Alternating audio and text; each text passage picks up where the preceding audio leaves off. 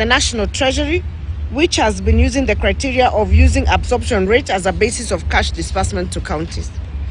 We reject this proposal in total, as it goes against Article 219 of the Constitution.